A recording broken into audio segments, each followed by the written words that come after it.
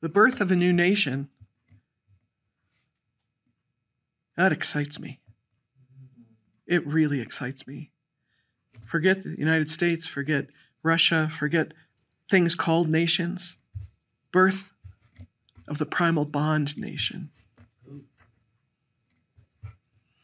Birth of the divine nation, where we know who is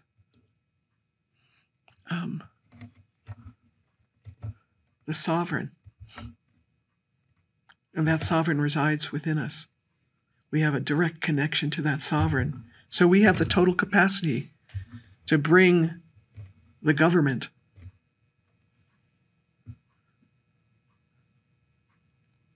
if we find ourselves challenged, it's very important to find ourselves centered again in the presence of the sovereign whose world this is.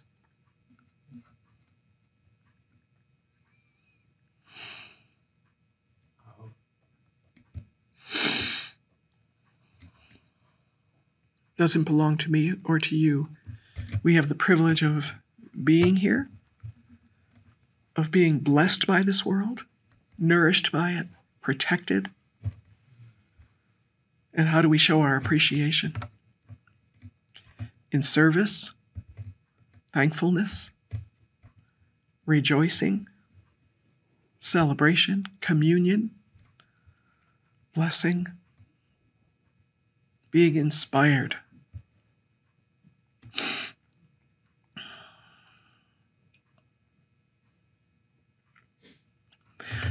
I can imagine that there are people who could say to me, well, you're not in my circumstance. I can't do that. Anybody can do this. Anybody. And if you can't, don't think you can, just take one little step. Try one little thing. Serve somebody today.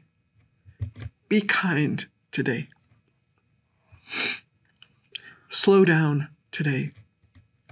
Be thankful.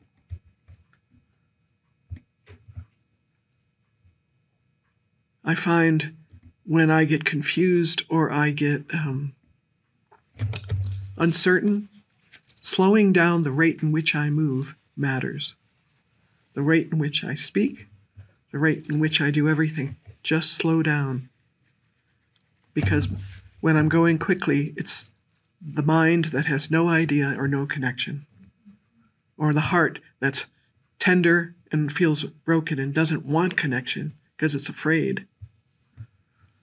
But when I'm in service to what I love most, I always know what to do, even if it's to shut up and wait till the right kind word can be spoken so that I can serve and bless and represent the sovereign in this new nation, the nation of the divine.